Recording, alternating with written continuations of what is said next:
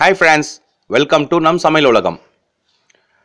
எல்லாருக்கும் advanced happy Diwali. Diwali இன்னும் ஒரு 7-8 டேஸ் தான் இருக்குது. ஸோ நம்ம பார்க்க போகிறது ஃபுல்லாக திவாலி ஸ்பெஷல்ஸாக பார்க்க போகிறோம். ஸ்வீட்ஸு, கார வகைகள், ஸ்நாக்ஸ் ஐட்டம்ஸ் எல்லாமே பார்க்க போகிறோம். ஒன்று ஒன்றா உங்களுக்கு டெய்லி 2-3ன்ட்டு நம்ம சேனலில் வரப்போகுது. ஸோ எல்லோரும் பார்த்து என்ஜாய் பண்ணுங்கள். இன்றைக்கி நம்ம ஸ்பெஷலாக ஃபஸ்ட்டு ரவா லட்டு கொஞ்சம் வித்தியாசமாக இருக்கும். ஸோ ஃபுல்லாக வீடியோ பாருங்கள், அதே மாதிரி செய்யுங்க, என்ஜாய் பண்ணுங்கள். ரவா லட்டு எப்படி செய்யுதுன்னு பார்க்கலாங்களா? ஒரு கப் ரவை எடுத்துக்கங்க. நான் மெஷரிங் கப்பில் இதில் ஒரு கப் எடுத்துருக்கேன்.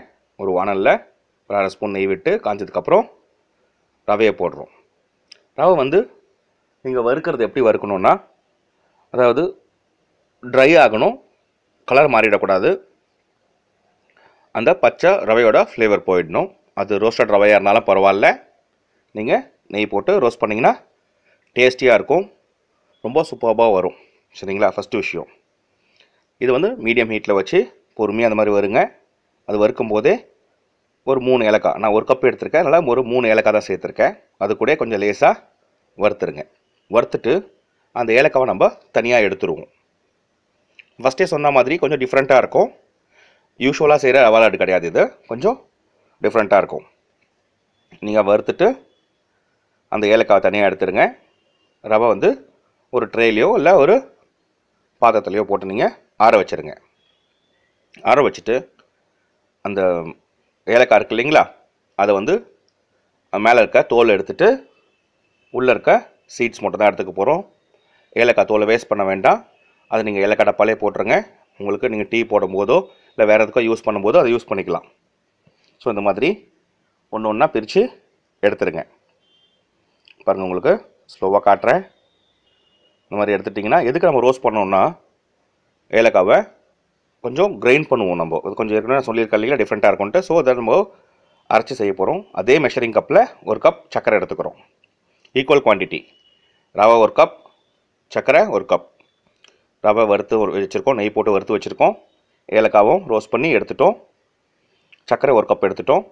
இதை நம்ம ஒரு மிக்ஸி கப்பில் போட்டு பவுடர், ஃபைன் பவுடராக அரைக்க போகிறோம். ரொம்ப ஃபைனாக வரலனாலும் பரவாயில்ல.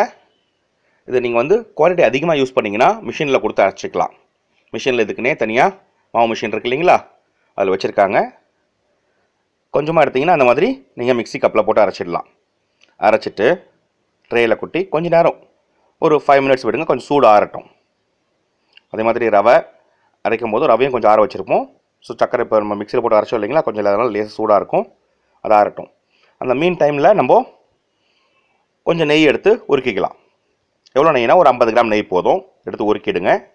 கொஞ்சம் முந்திரி திராட்சை அந்த நெய்யில் வறுத்து தனியாக எடுத்து வச்சுருங்க. முந்திரி குட்டி குட்டியாக உரைச்சி எடுத்து வச்சுருங்க. திராட்சையும் இதில் வறுத்து எடுத்து வச்சுருங்க.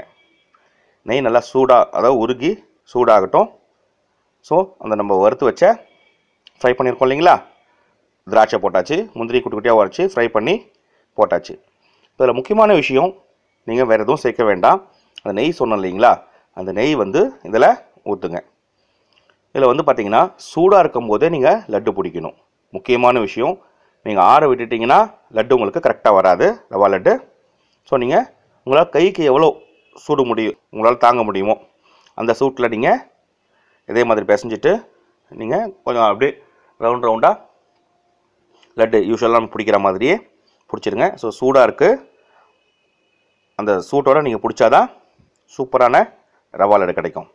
நிறைய பேர் என்ன பண்ணுவீங்க, ரவையை அரைக்க மாட்டீங்க, வறுத்துட்டு போட்டுட்டு சில பேர் தேங்காய் திருவி போட்டு பால் ஊற்றி பிடிப்பாங்க. அப்படிலாம் பண்ணிங்கன்னா ஒரு நாள் தான் நல்லாயிருக்கும், இல்லை மிஞ்சி போனால் ஒரு 3 டேஸ் நல்லாயிருக்கும்.